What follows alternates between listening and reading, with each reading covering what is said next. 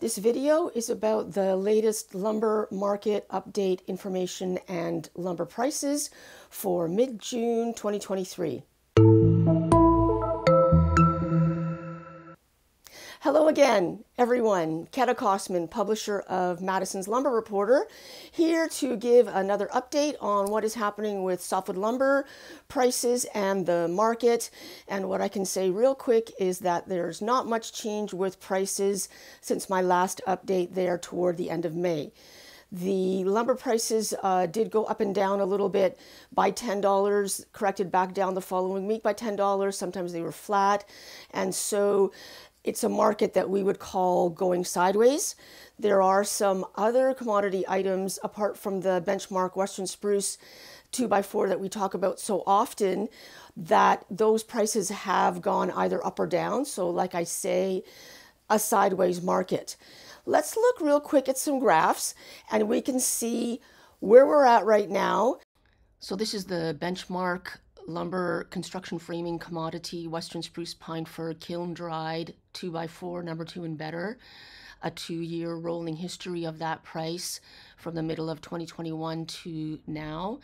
Most people will immediately notice that red line at this time 2 years ago, coming off that incredible high, as I was saying, down lower than what would have been the historical average at that point, and then at the end of 2021 back up again, but not as high.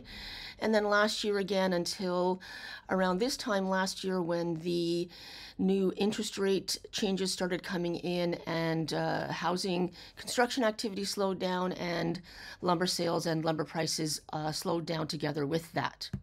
And so as people will know, business did not particularly pick up so far this year. The blue line is 2023, a little bit of a blip up in February. As I often explain, that is when the large U.S. home building companies order their wood.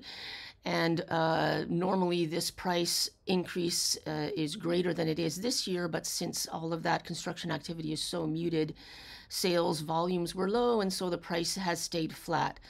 So right now we are at US $360 per 1,000 board feet, and that's been relatively stable for the entire spring. Of course, now that we have these fires and there might be a threat to supply, we don't know about that yet. This could change as the rest of this year continues to unfold. But for now, we have a good supply-demand balance, and anyone who is ordering wood can get what they need for the price that they like. So here we have the new Madison's Lumber Prices Index. This is the 4 species that are comprised in the new lumber futures. As people know, in May that changed from the historical that had been going on since the 60s and is now just from around this time last year started new. And so we have matched what the species mix is on the futures, which is that Western Spruce 2x4, Eastern Spruce, and Hem Fir and Douglas Fir. What we did was we took those prices and we weighted them based on what are the production volumes for those particular species. There are details about this on my website. It is heavily weighted towards Western Spruce, and then Eastern Spruce is the next largest, and the Douglas Fir and Hemp Fir, they're quite small, only 7% and 2% in the weighting. So this graph is the cash price, or what's called print, which is the Madison's prices for those few years that you can see. And again, that volatility, especially in 2021 and 2022. But evening out, the line for this year, 2023, looks quite similar to 2019, which is prior to all of that huge volatility that we saw due to COVID and the changes to society. So it's a big question of, is that now stability returned and are things coming back to normal? This graph is just a fun exercise that I did, taking the new lumber futures weekly close, which is the blue line, and my Madison's Lumber Reporter Index, which was the graph you were just looking at. And you can see it's a really good correlation. This is much closer to the market conditions of what the futures are doing is much closer to what cash or print is doing than the previous historical futures that, like I said, had been traded on the Chicago Mercantile Exchange since like the 1960s. So we're going to watch that. That blue line only starts in August of last year because that was when this data set initiated. My lumber prices, of course, go back much further than that, all the way to 1952, as I explain often. And so this is something interesting to watch in the same way that when I make my stories about housing and I show how the benchmark lumber prices correlate quite well with the ups and downs of construction activity. Well, here we have another confirmation of the market dynamics and how these things are moving together really quite nicely. It is the enormous fires that we're having so far just in Canada, and incredibly alarming in how severe and the large number of those fires so early in the season. This is, not really wanting to use the word unprecedented, as it seems to be everything is unprecedented these days, but has never happened before in all of history. That we had a good, cold, long, wet winter, which usually means a good snowpack, providing moisture for the forest and giving a possibility of defense against fires. And what we had this year was literally the second the snow melted and the temperature rose, the fires started, and big fires. So a couple of weeks ago there, I was downtown Vancouver at the SFI, the Sustainable Forestry Initiative. It was a conference put together by the PEFC, so the two of the groups that do certification of forests globally. And there was quite a lot of operators there from across Canada and other jurisdictions. We had some really good speakers out of Alberta, and that was at the time when those Alberta fires had been just started and were burning. And the wisdom there is those fires are not going to be put out this year, that those fires are going to burn through until August. And the reason is because they are so severe and they started so early. So generally speaking, when we do have like the wildfire season in Canada or Pacific Northwest, other jurisdictions is later in the year, July, August, after it's been dry for a while, after it's been warm for a while, when the days get to be the longest, when the amount of night is the shortest, because it is during the night that the natural extinguishing of those fires gets to happen, right? So a lot of the fires are not necessarily in the merchantable timber supply basket. A lot of the fires are not necessarily adjacent to sawmills. So there hasn't at this moment been a direct result in lumber prices. Everyone is aware. The customers know, the operators, obviously the sawmills and the railways and, the highway, in terms of highways getting closed, that is happening now. So the impact at the moment is not so much on the lumber as on, the forest itself. And like I said, a lot of those fires are in parkland or just not in timber supply for manufacturing. But it's very early days and we don't know what's going to happen. This is a very fluid situation, changes day by day. The response has been enormous. There's groups coming from all over the world up into Canada to help put out these fires, and we are in mitigation mode. So 50% of these fires were started by human activity, and that is offensive. That is unacceptable. 0 of these fires should be started by humans, okay? So lightning strikes, like British Columbia has an excellent, ever since, back now a good 10 years when we had the pine beetle and all that dead timber, those very dry, large trees that had died standing and were depleted of resin and moisture, because that's what the pine beetle does. the Ministry of Forests set up a very good monitoring system of lightning and a very good response. So we monitor where there's storms, lightning strikes, and are able to deploy within 24 hours to put the fires out. Human activity, there's no monitoring of that. So it's outrageous that we're having this big of a problem and half of it didn't even necessarily need to be occurring. So generally, you know, as people who follow me frequently understand, in the summertime there's a fire ban, no heavy equipment allowed into the forest, no campfires, and there's also a road ban in the areas that are in the most danger, and that does impact the logging and therefore the timber supply at the sawmills. And the mills prepare for that. The mills know that's going to happen, and they stock up on logs in advance, which is what has happened also this year. So log supply is good. At the moment, the lumber inventory is ample so that those who are ordering, the price is not going up, right? Which is not that normal for this time of year. Usually this is construction activity and a higher volume of lumber sales, but we're having a slow year in the housing due to, you know, the change in the economy and the interest rates and all that kind of stuff. So let's look at some of the graphs right now, and then I'll come back and say a little bit more in detail. So now to get into a little bit more detail, we've got those top six, the benchmark lumber price and the one panel, the Canadian softwood plywood out of Toronto, showing you how while there are differences in the actual price of these, the trend lines moving up and down do correlate with each other, except of course that plywood, which is the light gray line that's at the top there.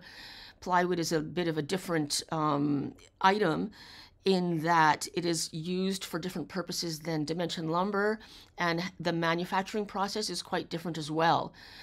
Regardless, when you see through about this time last year in June of 2022, how that volatility sort of has come to an end, and the prices are showing a little bit more moderation, the type of trend that we would normally have been used to historically prior to 2020. And so going forward again, this is something that industry and investors watch very closely to see what's going to happen in the future. Here are those same items that you were just looking at in that graph. The top line there, Western Spruce-Pine-Fir again, as I showed you that first graph year over year. The second line, Southern Yellow Pine on the east side. That price really sort of seemed to inflate quite a little bit back about a month ago. You can see if you look in the middle of this table at the last month column, did reach up to $499 US per 1,000 board feet, and since then has been dropping back down. So the idea might be that some of those producers there in the US South tried to rise up the price a little bit more than the market could bear, and now it's coming down to be in level with where it fits in. As you can see, the third line, Eastern Spruce, the fourth line there, studs, and then your Douglas fir, and like I said before, Canadian softwood plywood, 9.5 millimeters coming out of Toronto. Okay, great. And so as I say, the price of that benchmark Western Spruce 2x4 has been waffling between $360 and $350 US per 1,000 board feet for a little bit more than a month.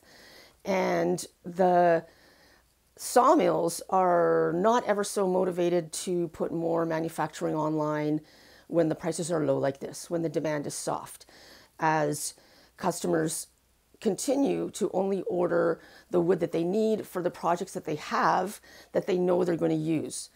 Meaning, on the demand side, nobody is stocking inventory. And that's because things have been so unknown for the past, at least 3 years, that people think maybe the price will go down, or they don't know if it'll go up. So why would I buy extra wood to have on hand if the price is not going to change and I'm not going to need it, right? So we had a response from the sawmills at the end of last year and the beginning of this year to curtail due to market conditions, due to the cost of procuring logs in the environment of low lumber prices. But now we have this potential unplanned sawmill closures. There have been, in these fires for the past month and a half, mills being evacuated. Like towns have been evacuated and villages have been evacuated, but also sawmills, and those were off but then have come back on since then. So if that continues, and these are unforeseen, unplanned curtailments that have nothing to do with market conditions, it might have an effect on the lumber prices. The other thing that can happen is if there are storms. So if there's hurricanes and tornadoes later in the summer, as happens in the east and the south of the US, and there is destruction, and that does need rebuilding and causes an increase in lumber demand, then from that side, again, prices might go up. So we're just in the middle of June, and there's a lot that we don't know. What we have right now is, for the past 2 years, those 2 years when lumber prices went so incredibly high, we are now at the time of year during those past 2 years that prices started to drop back down. Right? So they had risen into spring and early summer, and then very sharp correction. Actually, the correction down was lower than where the prices had previously been. So this volatility that we keep comparing, when I do my, show you the charts and the graphs, comparing this week, last month, last year, and 2 years ago, we are starting to see the spread is decreasing. And this potentially will give us a little bit more insight into the future, as that's what we use the historical data for. But we are year after year now 3 times in totally uncharted territory. Unpredictable, never happened before, and the effect we don't know. And so that's why it's worthwhile for people to check back often. That's why actual industry folks and people who really are in lumber or watch lumber or are investing in lumber in some way subscribe to my dashboard to see the full 500 individual softwood lumber and panel commodity prices all across North America every Friday. We do this every week since 1952. And so I have the data historical, and we have the context of what was happening economically with housing and with forestry. And I have the current, the prices that come out are for that week. And then people can use their own insight or contact me for further, if they need further information, what might happen. We only do like medium term, shorter, medium term projections because it's impossible to know on this changing landscape what's going to happen, 6 months out. When I talk about historical in the seasonality of the construction season and the lumber sales, around now in the middle of June is when things start to slow and prices start to go down. So I think that's what the operators are avoiding by not increasing the manufacturing. We still have production volumes lower for this year than normal during when there is good housing activity. So in terms of the trend, I wouldn't expect prices to drop from where they are now as they normally do seasonally. If all things remain equal and no other dramatic things happen, the prices will stay flat. Okay, and then as I always say, Labor Day is sort of like really when it does into winter, slow down and prices do drop. And, a lot of stuff can happen between now and then. So check back often. Go on my website. The link is here in the caption, madisonsreport.com. You can, along the top there, click on to subscribe. You can click to get a free sample, and we'll send you the list of the 500 softwood lumber and panel commodity prices that we track and what those prices are this week. And we'll send you the commentary explaining what happened with the market and what's going on, at the mills, at the reloads, with the wholesalers, with the customers. And I'm going to make some more videos right now about the U.S. housing. Like I said, it's pretty slow, and keep coming back. Click subscribe here on YouTube to be notified when I make another video, and click like so this video will get recommended to other viewers.